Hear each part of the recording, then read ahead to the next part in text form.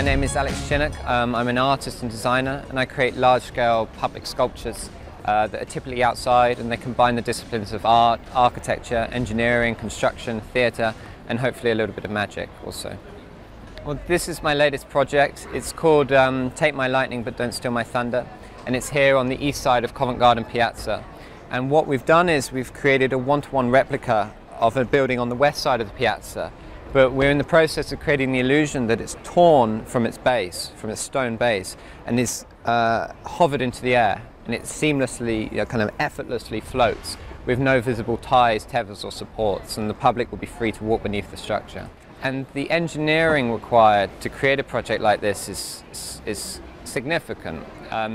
The whole thing, the beauty of the illusion is that it does appear to hover. So the whole thing is possible because of a 6-ton counterweight located at one end of the building that will be concealed within a market stall, which is in kind of keeping with the aesthetic of the piazza.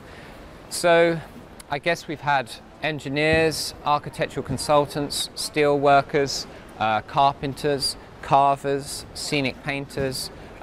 It's been a real hybrid of people that you would typically find in construction and theatre design, and hopefully the outcome will be one of kind of quality and real pleasure, I hope.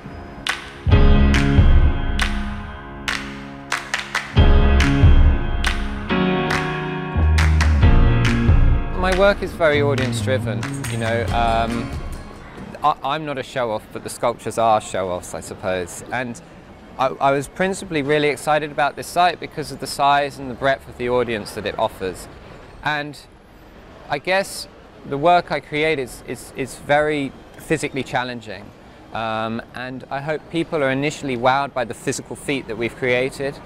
But simultaneously the work is very playful, and I hope people take away the simple pleasures of illusion, humour, and magic, and theatricality, which is kind of akin with the street performers and the theatres of the district.